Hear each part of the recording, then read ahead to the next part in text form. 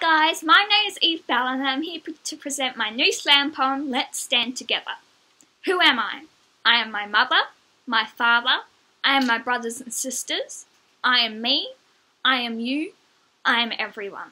Are you with me? Let's stand together. Let's be the voice of truth. Did I say truth? Well, truth.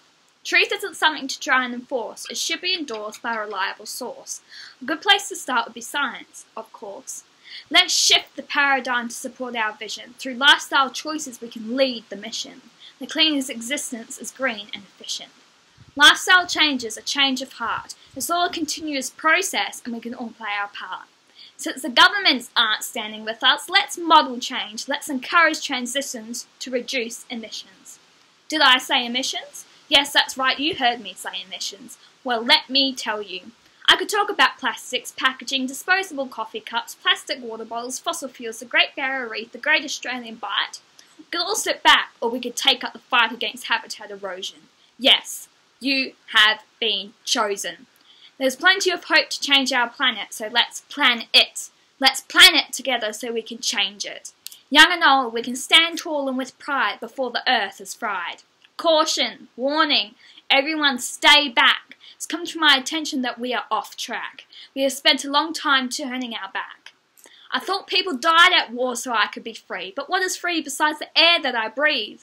The air that I breathe may be free, but it is polluted and comes at a price. A price? What will be the price? The price of pollution is extinction, and we could all be gone in a blink of an eye. When the earth is fried and we can no longer walk the earth with pride. Look at those wide eyes staring blankly at the sky with no tears left to cry. Hear what the voices of the silent say. All the joys will be ours if we put forth our claims. We must not cast shame or strive for fame. I might sound lame, but at least I came to share with you and hold your hand. Together we can make a stand. No need to dream or think too hard. Just take a look around your backyard. Please don't wait until it's a graveyard. Vegetarian, Presbyterian, it doesn't matter who you are. We can all come from afar. As a team, we will reduce pollution. Caring is the first solution. Global warming, greenhouse gases, to see the harm, we don't need glasses. I am a voice of perma-youth, one of many young people who stand by the truth. All around the world we come together, one voice, one dream, one vision. There will be no division.